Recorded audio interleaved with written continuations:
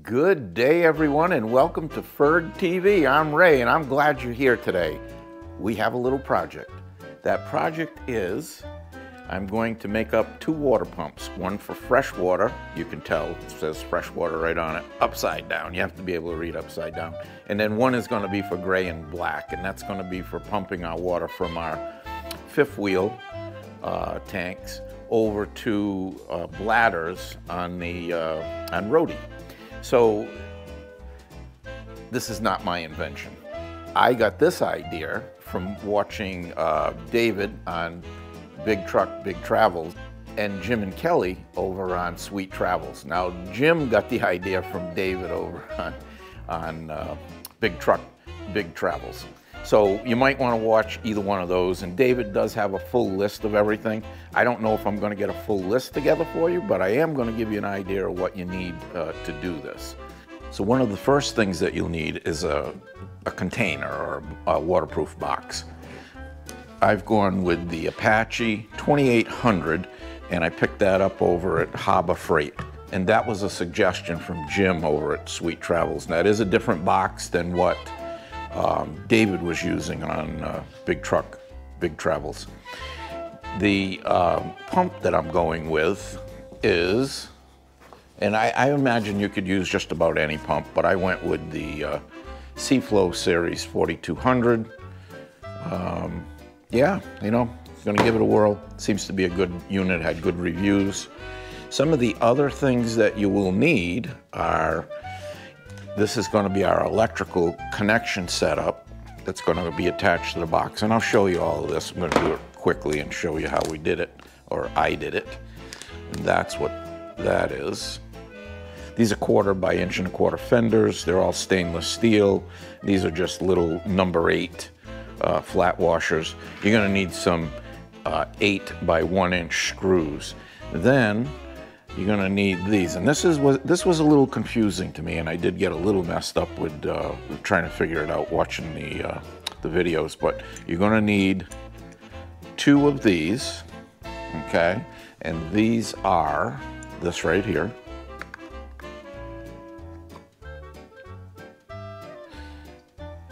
And then you're going to need 2 3/4 by 1/2 inch bobbed, so 3/4 pipe, 1/2 inch bob. I believe that's 3/4. It might be 1/2 inch. I could be making a mistake there. That might be 1/2 inch pipe and 1/2 inch bobbed. I'm not 100% sure on that. I just picked it up at the local store. You need 2 of them and 2 of these. And then one of these will go through. This is a GHT, so a garden hose fitting. And then for the other one, you're going to need this connector, which is garden hose female, female. And it'll go on like so, tighten down, and then you'll have your 2 different connections so you won't get messed up with your hoses when when you're connecting. You're going to need a box of these right here, which is 2 bobbed fittings to attach to the pump, and it comes with some Teflon tape. You don't have to have this, but I went with this plug, which, here we go, which this plug is going to seal off this. And then I went with a cap, which is this.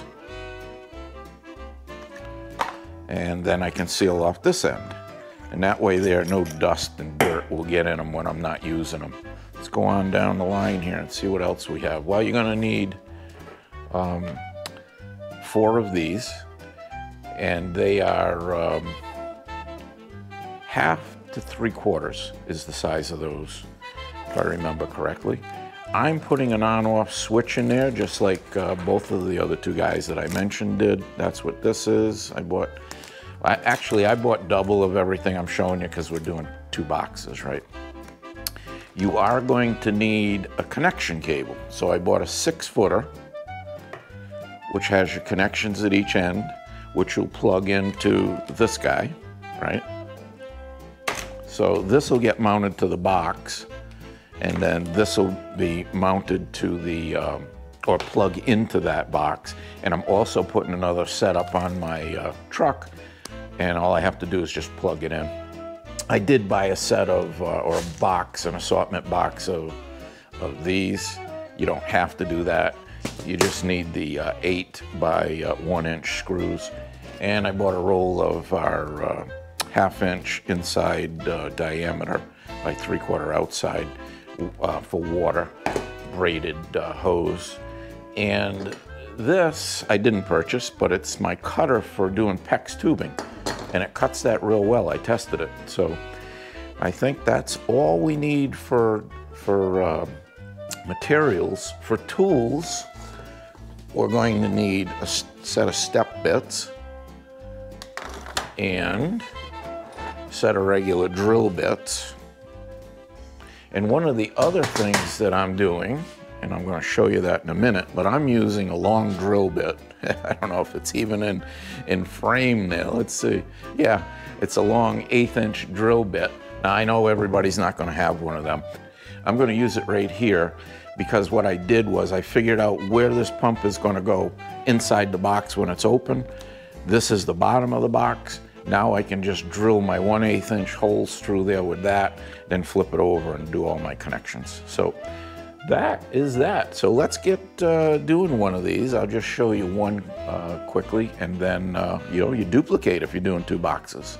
So the first thing I did, like I said, was I figured out where this pump is going to go inside of the box. Then I turned it over. It's pretty easy to figure out where it goes out here. I mean, you don't want this head too far this way. It's going to hit the front of the box, and probably move it back just a little bit just to give myself a little bit more clearance. Should be just fine. And now I'm going to just drill down through. And the way it worked out, this pump fits in perfectly in between these ridges. So with this longer bit, I won't hit anything.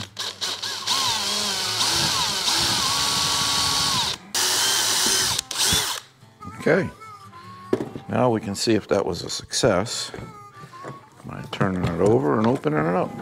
And there's our holes. Now our number 8 screws are going in there, and I don't think the hole is going to be big enough. No. So we're going to open it up with probably a 3/16 bit. So we'll just do a little test. Yeah, that's good. It'll probably go just a little bit smaller. You can always open the hole up a little bigger. Yeah, that's good. All right, so we're going to go with an 11/64 drill bit. Open these holes right up. Well, actually, I can do this.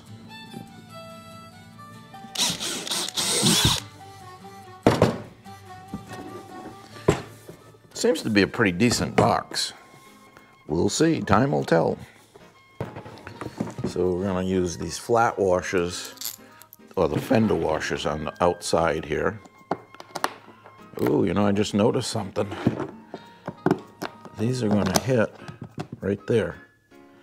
So I might end up just flattening one side on them. I think I will. Okay, I cut the ends one side on. I did them 4 at the same time. I'm not telling you to do this. I would say get a smaller washer. I use these because I had them here. And because I had them here, I'm utilizing them. Now we're going to get the pump in here. Once you get them started in here, it's not going to be a big deal. It's like a rubber mount.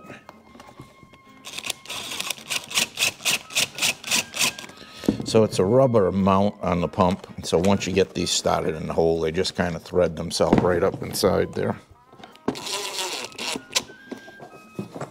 Okay, I got one started now. That's going to make life a lot easier. I'm going to get a wrench on that and tighten them up.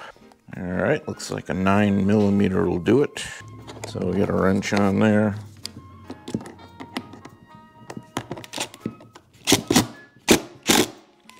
Good. Okay, you can see they're all in there and tightened up. I would say we want to get our fittings on here. And I don't know why you actually need tape on there, but we'll put a little Teflon tape. Would have been a good idea to probably do this before I went in here. So keep that in mind. You might want to wrap your tape on before you go in here. It's not the end of the world, but it would be easier. Again, I don't know that you actually need Teflon tape there, because it's a seat that goes in. I strongly suggest you do this before you put it in. It's a lot easier. But I'm not taking the pump out to do it. We don't need to. But it would be a lot easier for you if you did it beforehand. So the other thing that I didn't mention to you is these boxes come through with all of this packing. You just take it all out. All the foam comes out. You don't need it. Boom. Okay. So then the next thing that we're going to do, that's going to go right there. We're going to drill for our fittings here. I don't think it really matters where you put this because this is going to be a flexible tubing. It'd be a matter of making sure that you got a good place to mount this. So I would say anywhere in that vicinity would be fine. Not there yet, but we're getting close.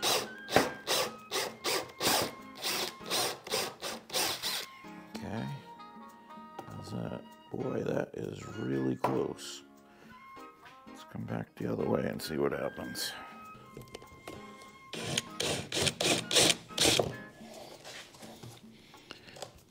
We're close.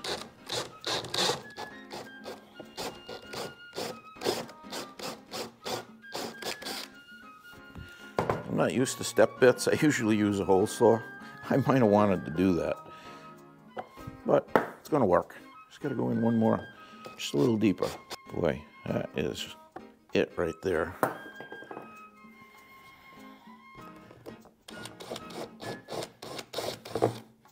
You know, another thing you might want to do is drill these holes before you put the pump in. So you're learning something here. That's it. That's our guy. Okay, see, that's going to work fine. So now we're going to duplicate that over here. That might be it right there. I think it is. I just got to clean the bottom of that hole a little bit.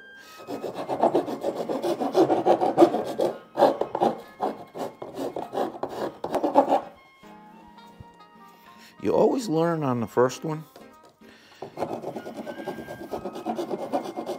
It's kind of why you watch people. And then you don't duplicate their mistakes. Okay, there we go. Perfect. This actually will be going in this way. So I think we're going to get this all set up with tape and everything before we go in. Okay, I tightened these up. I used an adjustable wrench and just tightened them up. And you didn't even have to hold them on the inside. They stayed. Then I figured that we needed 8.5-inch pipes or braided hoses. I put my clamps on first. It's a 6mm on these particular clamps anyway. Depending on what you use, yours might be different. So I'll take the things I'm learning here and I'll make the next pump go easier. So the last thing to do is put in the switch. And then we should be in good shape. It's going to come in here and go out there, which I struggled a little bit with that. I'm trying to figure out which thing I need here, but the inlet would be this. And then this is a cover for it. And then this stays just like that as the outlet, and this is a cover for it. All right, let's put the switch in, and we'll call the first one done. We need to drill 2 more holes. We're putting the switch over here. Electrical connection is going to go over here, and that's actually a smaller hole. Let's get that switch in. All right, that's going to be good. That's that. Okay, I don't know if that needs to be adjusted, but we'll move it if it needs to be. All right, let's see where we are now. Winner, winner, chicken dinner. So I think we're going to want the cap up in the air like that, so that when it's on, it's laying down. Boom. So we need to put a couple of screws in there. All right, if we get the first screw in right, everything else will go rather easy.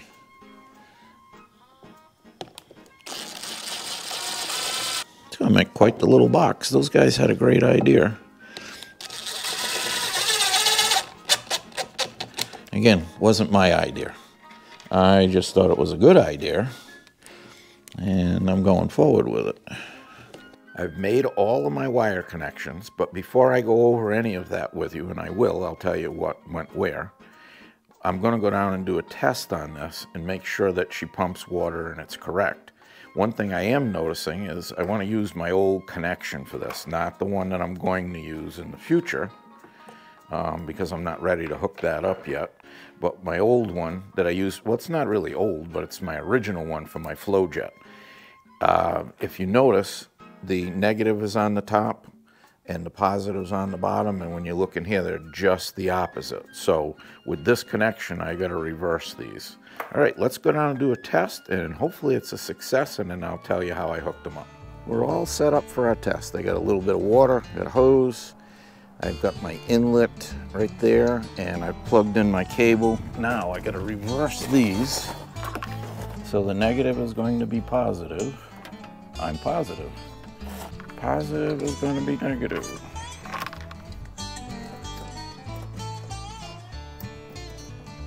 Okay, and then this, and that's the positive. So let's see what's going to happen here. Oops. So. Pissa. And the light is on and then off. Well, that's perfect. So now we'll go back up there and I'll show you how I made the connections. I wasn't 100% sure they were correct, so I didn't want to mislead you. All right, let's wrap this up in the shop. Well, that test couldn't have gone any better. I'm thrilled. I just got to heat up my heat shrink now and bring that down. But what I wanted to do is just show you the hookup here. So the hookup is the positive coming in goes to the black wire on this switch, which happens to be at one end or the other of the terminals. Then the red wire, which is the one in the center, that red wire connects to the positive wire on the pump. The yellow wire, which happens to be at the other end of the switch. Well, you know what? I can show you that right here. So this is what I'm talking about. This is what you're looking at inside there. So the black wire is at one end, the red wire is in the center, and the yellow wire is at the opposite end. The yellow wire actually connects to the neutral wire, or the ground wire, I should say, on the pump and coming into the unit from the electrical. And that's it. It's a pretty simple hookup. I wanted to make sure that I told you about that because a lot of the guys aren't showing you or telling you exactly how they're hooking it up, and I had to kind of limp my way through it. So if that helps you a little bit. So see, you got your black wire from the pump, which I connected with the yellow wire going over here to the switch, and then the black wire coming in, the ground wire coming in from the battery source. All right, well, I'll tell you what, that's going to wrap up this little short little video. I'm going to keep it short, and because people just don't have a lot of stick-to-itiveness as they used to. And if you made it all the way to the end, you have stick-to-itiveness. It's a good time to go give it the old up yours if you got enough mustard left in you. Don't do it for me, do it for YouTube. They love that sort of thing. They have people counting night and day, day and night. Don't disappoint them. And it's about time that you might think about subscribing. You know, it's been a little while. I got quite a few videos out. Maybe you're seeing something that you're getting a little something out of. And as a bonus, it's now sugar-free. All content sugar-free and cholesterol-free. There's no more excuses. Push that subscribe button. I'd love it. I will see you on the next one.